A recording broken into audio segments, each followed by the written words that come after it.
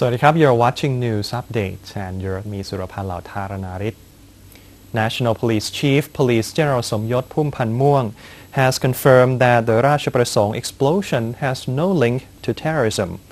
It is, however, premature for the government to rule out any theories.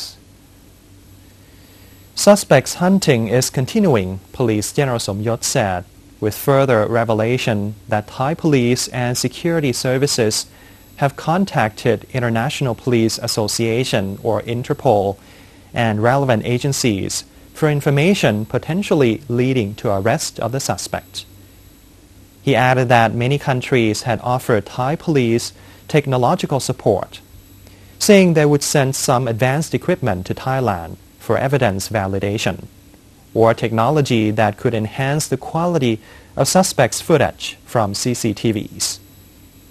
Speaking about public criticism that police cleared the bombing site too quickly, Police General Somyot insisted that the process was run in line with theory, and the EOD team had enough time to collect all pieces of evidence. He pleaded the media to beware of asking witness-related questions, as they might provoke fear of insecurity among the witnesses and also the public, possibly ending up with less public cooperation.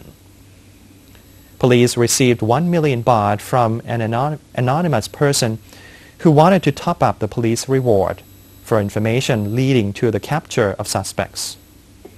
At present, the reward is at 3 million baht.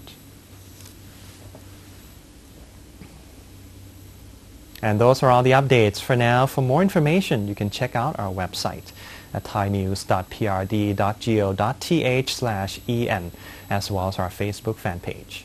Thank you for your company. I'm สุรพันธ์ เหล่าธารณาริศ สวัสดีครับ